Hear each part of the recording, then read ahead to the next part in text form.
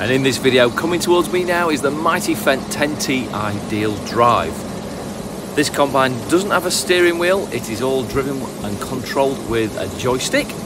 And on the front of that we've got a 40-foot Gerringhoff header. Tom is piloting this combine and the crop that he's harvesting is rapeseed, which is a similar crop in the States that you would call canola. Now, one thing that's useful with this header is there is an air stream that can blow at the front of the actual cutters, which means canola or the rapeseed is very, very tiny. They're the seeds there, very tiny. And what that does is the air blows backwards onto the belts, which then feed along and into the combine. So the theory behind that is there is a lot less losses. Back you can see the chaff spreader spreading all that around, which will get worked back into the land. Thank you for watching.